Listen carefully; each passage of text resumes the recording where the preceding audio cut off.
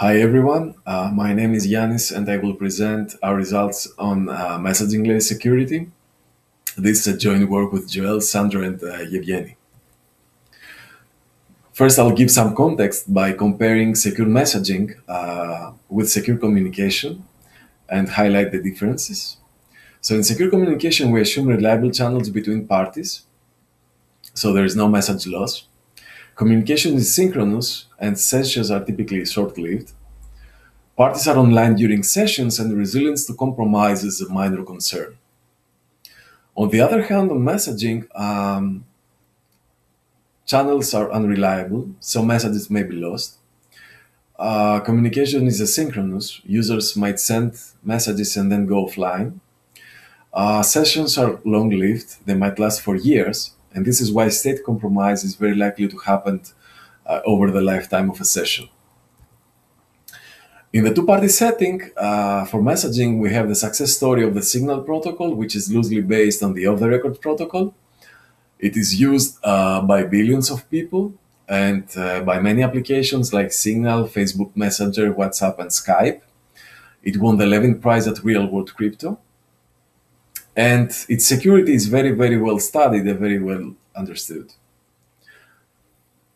So what about security of messaging for groups? So the naive approach would be basically to use a two-party protocol in a pairwise manner. However, this solution is highly inefficient. It requires complexity and square, so we need something much better than that. And this is the purpose of message layer security. So MLS started about 2 years ago, and currently we have its 9th version. The goal is to standardize a protocol for secure group messaging with O log n message complexity, where n is the number of users. There are many contributors in this project, both like from the academia, like many universities, and also the industry. The functionality provided by MLS is like the following. Parties can basically join a group when they're invited by group members. They can leave group at any time. They perform updates to refresh key material, and they can also send and receive messages. The attacker controls the network and the server. He sees all packets transmitted in the network. He can change packets, and he also controls message delivery. It can also leak the state of group members. The MLS design considers several modular components, and there's lots of inspiration from the two-party setting. This is similar to the ACD19 paradigm. In ACD19, the authors saw how to modularize the double ratchet using 3 primitives, namely continuous key agreement, which is the public ratchet, forward secret authenticated encryption, which is the symmetric ratchet, and also the glue between them, which is the PRF-PRNG. So ACD19 shows how to compose those 3 primitives and build two-party secure messaging. Now, the good news is that the ACD19 paradigm also applies to MLS, of course, by considering the group variants of the corresponding primitives. So here we have continuous group key agreement and end-party forward secure authenticated encryption, and also signatures for authentication. In our work, we focus on the continuous group key agreement primitive. In more detail, the contributions of our work are the following. We provide a formal security model for CGKA. We also prove and study security of the CGKA protocol that is proposed by MLS, which is called TRICM, and there are many surprises here. And we also propose a modified version of TRICM that achieves better security. So now I'll present a simplified version of our CGKA security definition. Our primitive supports the following functionalities: group creation, first of all, so a user U can create a group G. A member U can add a non-member V to the group by executing add, and similarly for remove. So a member U can remove another member V from the group. We also have the update operation, which basically refreshes the group state, and this is important for security, as we will see later. And then we have the process operation, which enables processing of control messages generated by the above operations. The goal is to synchronously maintain a search secret in a dynamically changing group. So protocol execution proceeds in epochs, and with each operation, we have a new epoch and a new group secret. So for instance, consider our example. So here we have group creation by party A, and we're in epoch number 1 with group secret I1. Then B is added, and we move to epoch number 2 and new group secret. And then B updates, C is added, C updates, and A is removed. So the group secrets are basically used by full messaging, by the higher level protocol, to refresh keys. Now the adversary controls the network and the server. He sees all packets transmitted in the network, but he cannot modify them. So this is one restriction. Another one is that it controls message delivery, but it must deliver all messages in the same order to all users. So those 2 points are basically handled by the high level protocol. How? Basically using signatures, so the adversary will not be able to modify packets if messages are signed. And also, you can protect the order of messages by hashing the trust script. So besides that, the adversary fully controls the sequence of operations. He can ask users to update their state, to add other users, or to remove users from the group. And also he can leak the state of group members. The privacy guarantees that we require is that group secrets should look random to the attacker unless they're trivially known. And since sessions are long-lasting, we also require post-compromise security. So we should be able to recover from state compromise via normal protocol execution. And also we require forward secrecy, which basically means that privacy should hold even against future state corruption, state compromise. Now consider an adversary that challenges epoch I. So the question is like, is epoch key, also known as update secret of epoch I, secure? Let's see the notion of optimal security. Optimal security, which implies PCS and FS, requires that all users that are corrupted at epoch J prior to I or less than or equal to I issue an update operation at some epoch T in the rate J plus 1, comma I. So basically this means if you have corrupted users before epoch I, those users just need to issue an update operation before epoch I. We also allow corruptions after epoch I. And we also consider two weaker notions of security: forward security in isolation, in which first corruption can happen only after the challenge epoch, and also PCS in isolation, which is like optimal security, but no corruptions are allowed after the challenge epoch.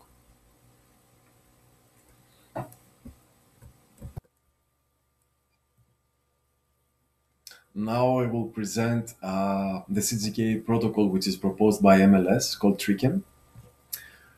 TRIChem was initially proposed in the MLS mailing list in 2018, and it's based on an early work on asynchronous ratcheting trees.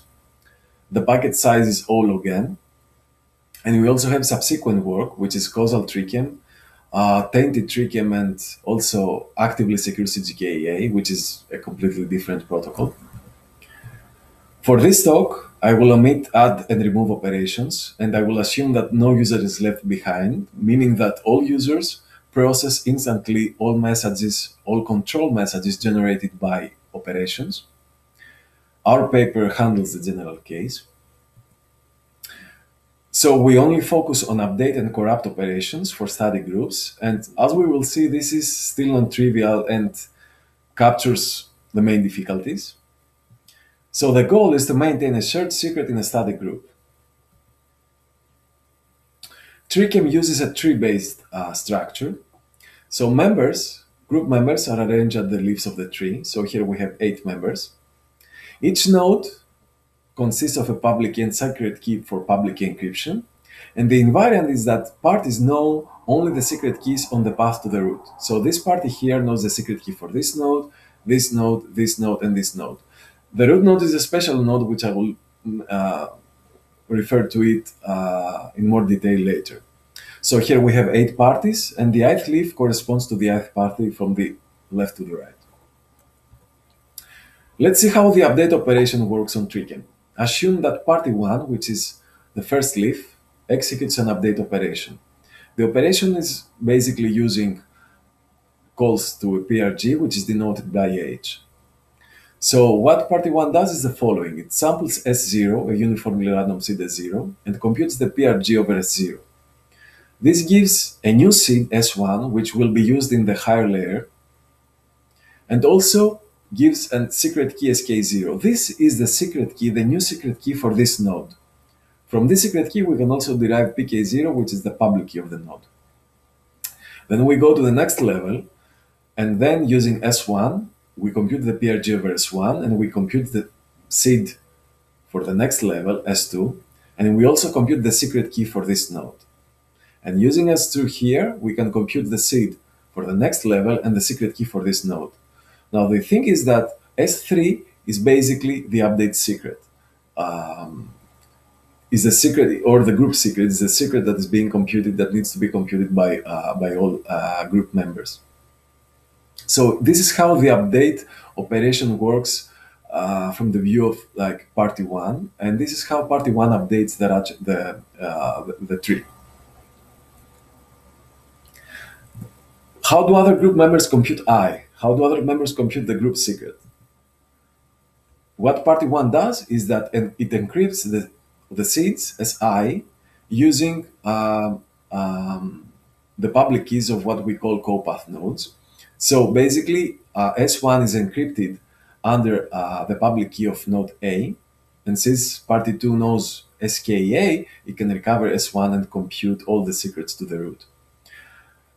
Similarly, party 1 encrypts S2 under PKB, and since those two parties, 3 and 4, they know SKB because this key is in their path to the root, they can decrypt the ciphertext, recover S2 and compute S3 again, and the same for node C and those 4 parties. Those 4 parties here from 4 to 8, they know SKC, and they can directly decrypt the ciphertext and recover S3.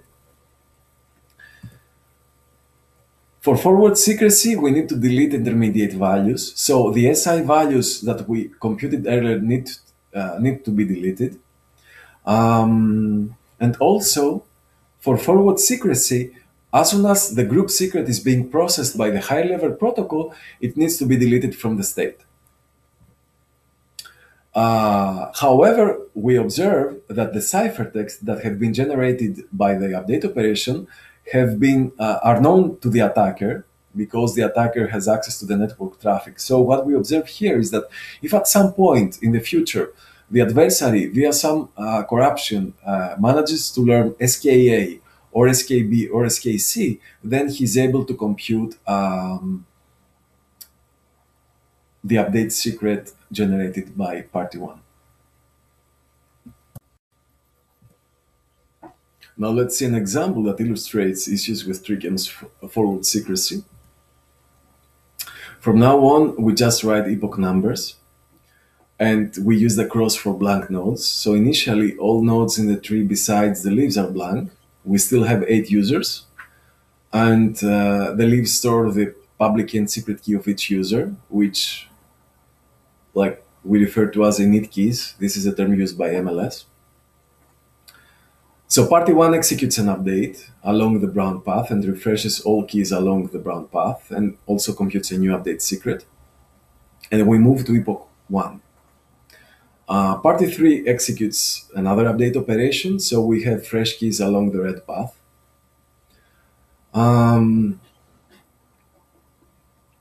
Then party 5 executes an update along the green path and refreshes all those keys. And finally, party 7 executes an update along the yellow path.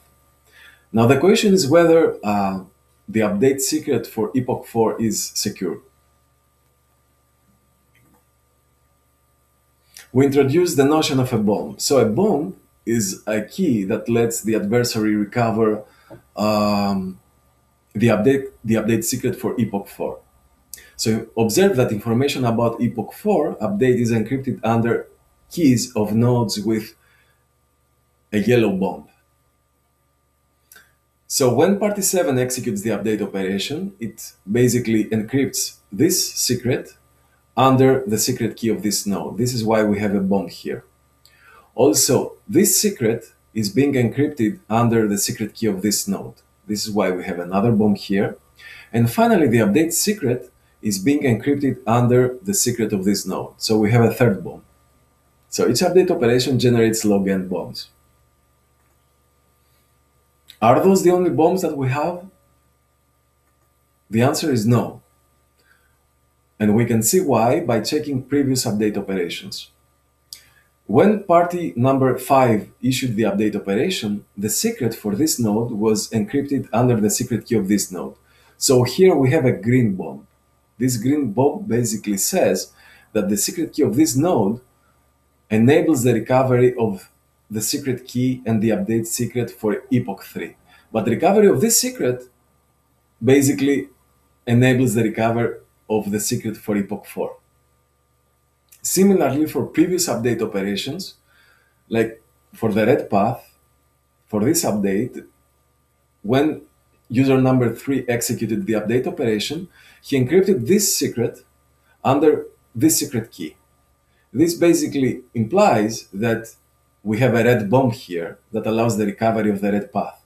But if you recover the red path, you can recover this secret key, and the recovery of this secret key enables the recovery of epoch secret 4 due to this bomb. Similarly for this node, and of course for the first update and the bomb that we have here.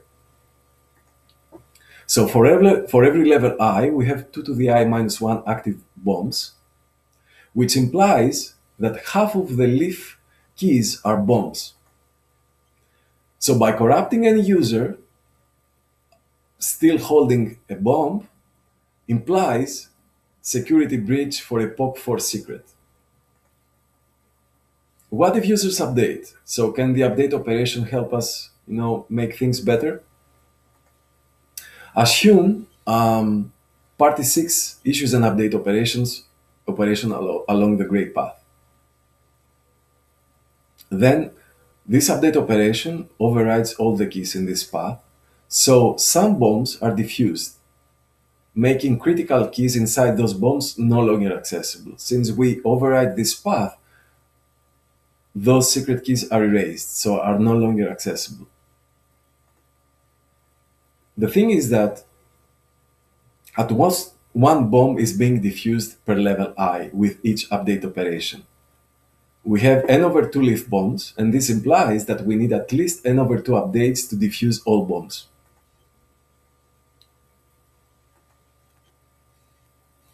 So every update has n over 2 keys at leaves, which allow to recover new secret. Why is this a problem? Because forward security takes a long time to kick in, and each update overrides at most one leaf key, so we need n over 2 epochs to get forward security, even in the best case, even if nobody is corrupted yet. However, forward secrecy requires security after a single update. So in the worst case, we will never achieve forward security if the right people don't perform an update operation. So Trichem achieves less than ideal forward security even under the most favorable circumstances. In our paper, we characterize precisely the set of secure keys given a sequence of attackers' queries. We use the notion of graph reachability on key graphs, and we basically saw that the level of security achieved by Trichem is very far from optimal. The question is, can we do better? Can we do optimal? And the answer is yes, we can. By replacing standard public key encryption in Trichem with updatable public key encryption, we get an optimal secure scheme for CGKEA. This notion of updatable PKE is closely related to key updatable PKE, which is used in the two-party setting for secure messaging by JMM at Eurogroup 18. Our idea is inspired by proposal of Conrad in the MLS mailing list. And basically the intuition is that this updatable PKE, it gives you practical forward security. Let's compare updatable PKE with standard PKE. So in standard PKE, we have keygen, which generates public key and secret key. The encryption operation generates the ciphertext over the message in the public key, and decryption recovers the message. For correctness, senders need not to be synchronized, and CPA security requires encryptions of any two messages to be indistinguishable. Now, for updatable public key encryption, the syntax has as follows. Keygen outputs a new public key secret key pair, PK0, SK0, the initial keys. And the encryption operation receives public key and message and outputs a ciphertext together with a new public key. So the encryption operation refreshes the public key, PKM refreshes the public key. The decryption operation receives the secret key and ciphertext and produces the message, but also produces a new secret key, which basically this secret key needs to be synchronized with this public key here.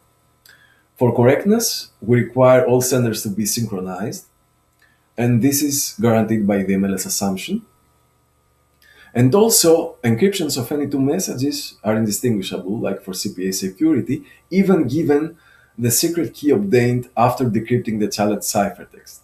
So the idea here is that even if the adversary is given CI, SKI, and PKI, he can not recover any information about SKI -1. And basically this means that MI is still protected. So it gives you like forward security.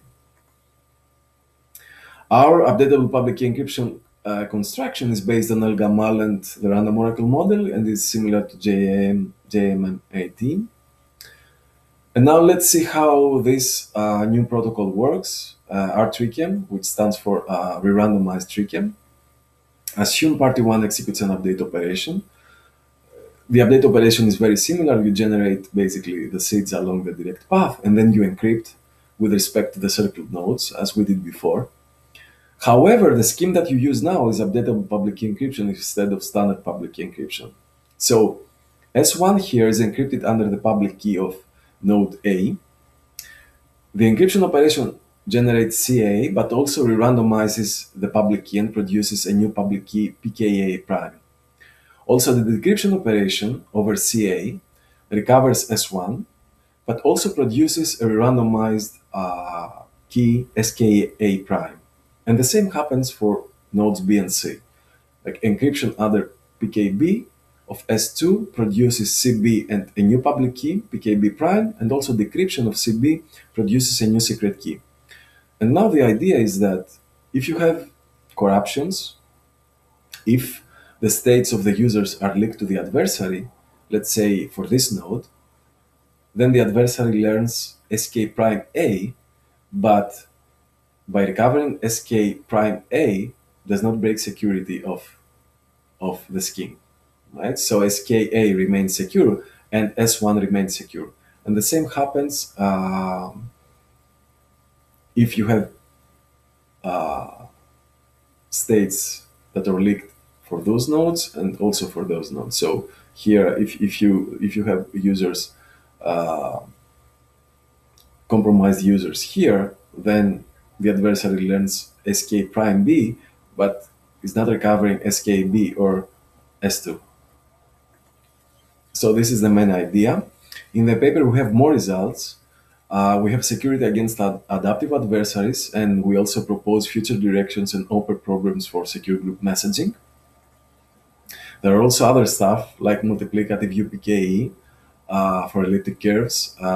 You can check the post by Joël in the MLS mailing list, and also a draft on this topic. And basically, that's all I had to say. And this is our e-print version of the paper. And Thank you.